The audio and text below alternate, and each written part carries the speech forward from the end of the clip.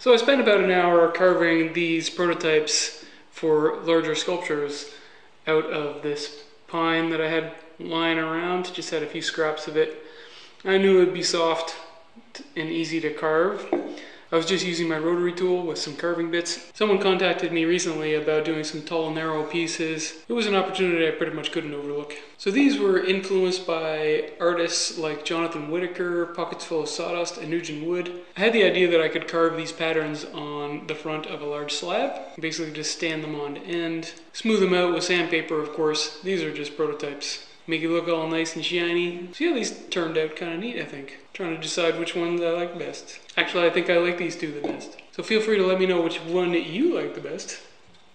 Number 1, number 2, number 3, or number 4. I'm pretty excited to have the opportunity to do this. So keep watching. You might see the full-size sculptures coming soon from Kami's garage.